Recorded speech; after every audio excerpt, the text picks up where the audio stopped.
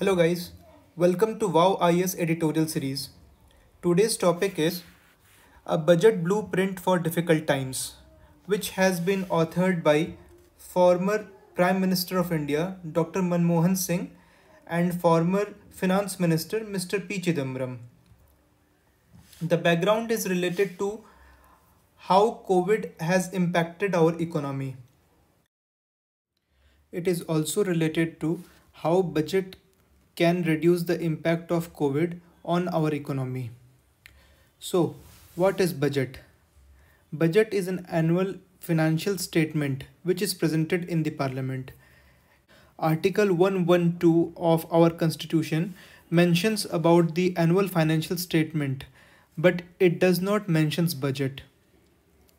So, what has been the impact of COVID on our economy? COVID has led to a rise in inequality to alarming proportions. Falling healthcare along with border tensions has also led to a very adverse impact on our economy.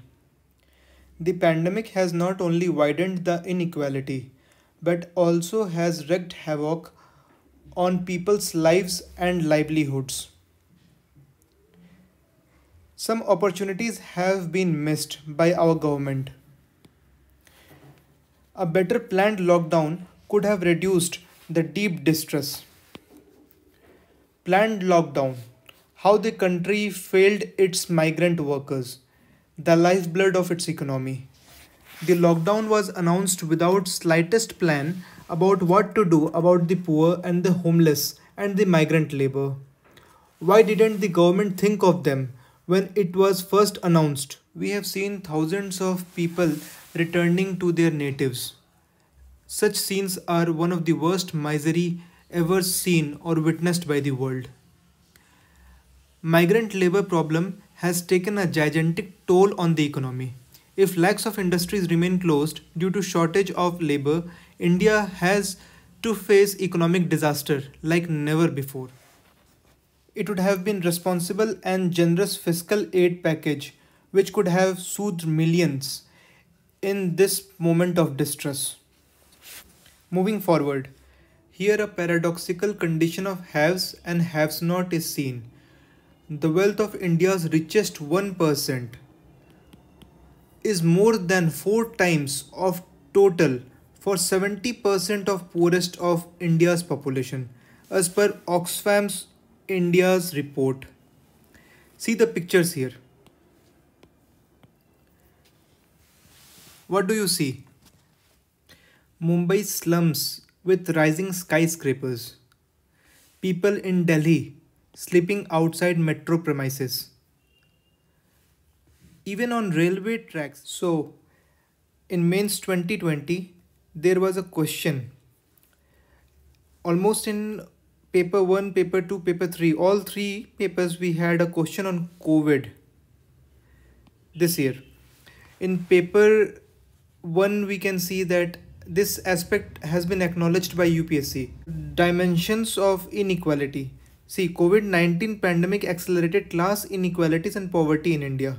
Comment. For how many marks? For 10 marks. It has been asked by UPSC. Coming next, we see the role of MG Narega in fighting COVID's impact on our economy. MG Narega proved to be the only safety net for hundreds of millions of the migrant laborers. 120 million people had asked for work under MG Narega. So this was the highest in the history of the program. Such continued high demand for MG Narega at subsistence wages, mind it, subsistence wages only, is a clear sign that there is no true economic recovery in India as of now. India's stock market indices are at highest levels ever. See the inequality. At one side, people are getting the subsistence wages through MG Narega. At the other side, the top 50 companies increased their market wealth by nearly 3 lakh crore. So it can be seen that the benefits of such rising stock markets have been accrued only to some of the people. Only few people have got the benefits, while the majority of the people are just having the subsistence wages at their disposal. So this marks one of the worst phases of economic disparity between the rich and the poor. So we are coming to the threats and weaknesses. So rising inflation will cause RBI to tighten interest rates. That is, tighter monetary policy would be a norm for RBI. It again would carry the risk of slowing down private investment. That is, private investment would be slowing down. So again, it would be having a consequential effect on the jobs. Jobs would decrease. Homelessness again would increase. So here people would be having a lack of basic minimum income safety net. That means all these things are correlated. So this has to be dealt by our government. 12 million adult Indians have been dropped out of labor force. India's demographic profile. There should have been a net addition to the labor force given the 3 Ds which India is facing right now. That is democracy, demographic dividend,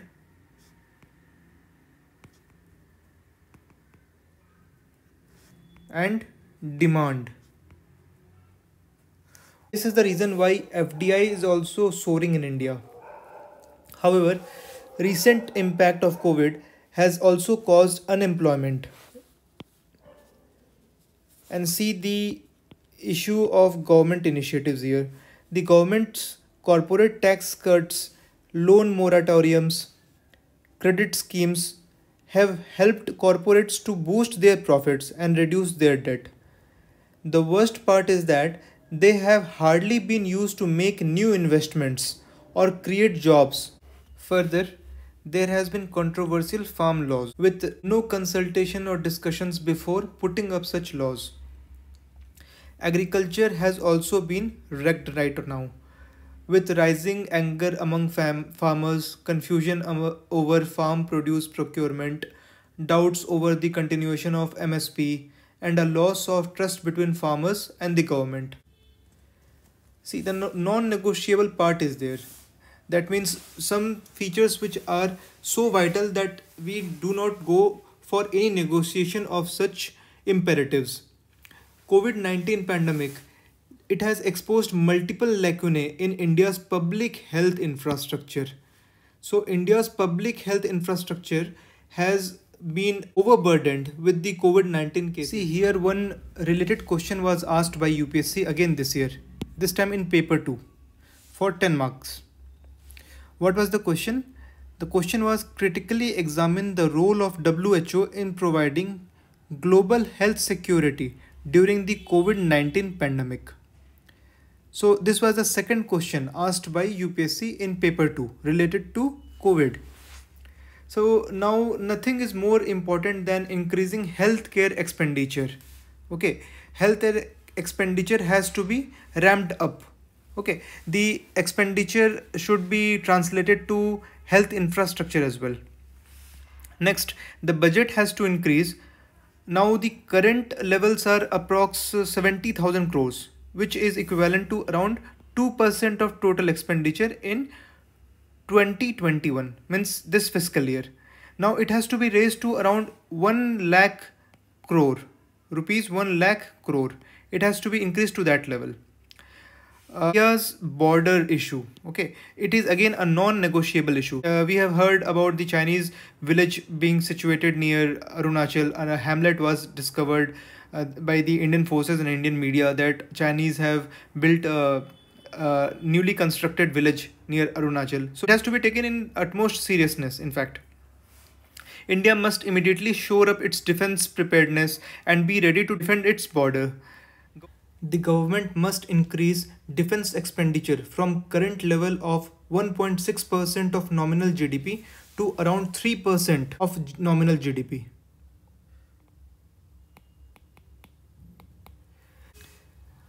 Also, the public investment has to step up. It has to be done so as to lift the economy from its current dismal state. The capital expenditure must be increased to the level of around 20 to 25% of our GDP. Again, jobs have to be created to reap the demographic dividend, as discussed earlier in the lecture. There is an immediate need for basic income safety. Why? Because an unconditional monthly cash transfer to the needier segments of the population will not only be an efficient way to relieve their miseries but would also boost the infrastructure creation. Again, mains to 2020 had another question related to COVID. So all total around four direct questions have been asked in relation to COVID. This was again in the paper 3, UPSC site paper 3. The question was, explain the rationale behind the goods and services tax compensation to states act 2017. How has COVID-19 impacted the GST compensation fund and created new federal tensions? See, this is again related to economy as well as COVID. We can relate this topic with the editorial which we are already studying right now. Next question was also in paper 3. This was also a 15 marker. So we can see that 50 marks, directly 50 marks were asked in 1000 marks of GS paper. The topic of COVID itself. The question was, COVID-19 pandemic has caused unprecedented devastation worldwide. Unprecedented devastation worldwide. However, technological advancements are being availed readily to win over the crisis. Give an account of how technology was sought to aid management of the pandemic. So this is the end of this lecture. Thank you for staying with us. And for more study material, you can join our Telegram channel at the rate VowIAS. Here you can avail the summary to Vision IAS test series, Vision IAS PT 365, Mains 365. Thank you so much.